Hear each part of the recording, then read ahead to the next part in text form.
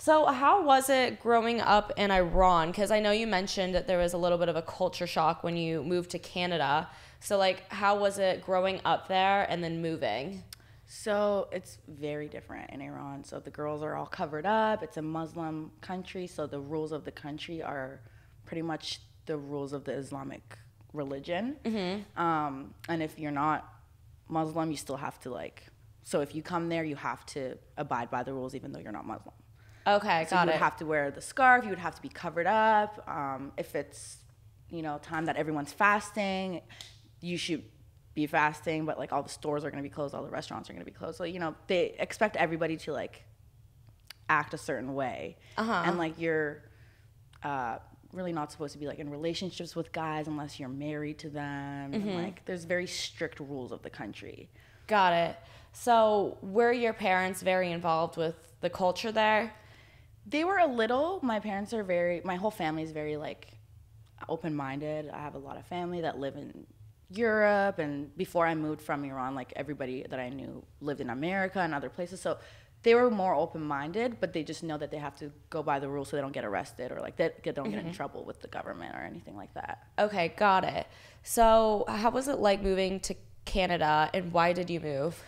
So my parents wanted a better life for me than they had, because it's hard, especially as a female living in that country. Your opportunities aren't as equal as men.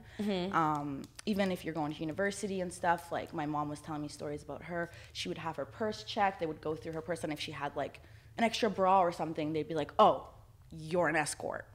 Really? But she's like, "I'm married and I was staying at my husband's house. I'm coming to like my class today, I just have to get a change of clothes in there." And they just think of the worst things, and it's like taboo, and they could like take you to jail and like arrest you and all this crazy stuff, and you don't have rights because you're a female. So like unless your dad or your husband comes, then you're not really like, you don't have a say.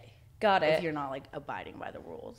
So when you lived there, were you able to go to school, or like? Yeah, I went to all girls school. The schools are like separate, girls and boys are separate, so you're not going to school with like a bunch of females and males. It's all girls. And like across the street might be like all boys school, so I'd be like saying hi to the cute boys, but like I'm not supposed to be talking to them, like I might get in trouble or something, but like I like the boys, like hey, holla at me. So we're like, you're not allowed, quote unquote, to have a boyfriend when you're that age, but did you? Yeah, I did. He like lived on my street, and we'd like talk through the window and be like, "Okay, let's go on the streets and play at 6. All right." Like we'd be like playing like hide and seek. But like it's like taboo. You're not supposed to be like, if the cops come up and they're like, "Oh, who is that?" and you can't be like, "That's my boyfriend." You have to lie and be like, "That's my cousin." And then if they take you down to the police station, they call your parents and they're like, "Oh, my daughter's with who?" No, that's not her cousin. Like, then you're kind of like in trouble. So they didn't want me to go through all that stuff. They wanted me to live in a country where I'm free to be who I am, live as I want to, and make choices as I want to and not have to. So that's pretty much why they moved from Iran to Canada. So I have those opportunities that they didn't have. Got it. So what was the culture shock like moving to Canada? Well, number one, there was boys at my school. Like a foreign concept to you, It was but like foreign. The funny story, one time this guy kept telling me I was hot, and I didn't speak any English, and it was in the middle of the winter. You didn't speak English coming to Canada. Right. When did you learn how to speak English? I think like 6 months into living in Canada, I after going to school with people, I had to like kind of just like learn. Bringing this example of this guy telling me I'm hot in the middle of the winter. And he keeps telling me I'm hot every single day. We're like leaving class. He's telling me I'm hot. I'm like, I don't understand. I go in the dictionary. I look up the meaning of hot. I'm like, I'm not hot. I'm freezing. How does he know my temperature? I don't understand what this word means. I was so confused. And then finally, once I figured out the lingo of like just different things, like raining cats and dogs. It's not actually raining cats and dogs. I figured out hot meant like he's into me. And this was like in grade like 5. I was like, okay, cool. That guy thinks I'm cute. So I can say people are hot. That means like I'm into them. Yeah. I learned that quick. Were you like a boy crazy girl growing up? Yes.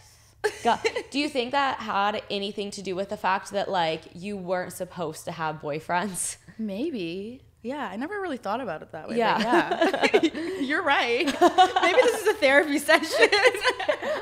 That's my goal. A fun but serious therapy session. I think a lot of the time when you aren't allowed to do a lot of things, like the strictest parents or like the strictest cultures bring out like a lot of the crazy in people wanting to like splurge and do all these things that they felt like they couldn't do the whole time. Yeah. So even when you lived in Canada, did your parents let you have boyfriends, or were they like still, you know? They were still kind of, especially my dad had that like mindset of no boyfriends until like you're 18 or you're moved out or until you're married, like, you know? So my dad has always had that mindset. So when I had boyfriends, it was kind of like a secret. Like I would kind of tell my mom about it, but like not really. I couldn't bring them like over to my house or anything. Yeah. We wouldn't have like family dinners or anything. Actually, my dad refused to meet my like ex-boyfriend, which was from like 4 years ago, because he was like, I don't know, he's not from our culture. Like, I'm not going to meet him. Really? So, yeah. Okay.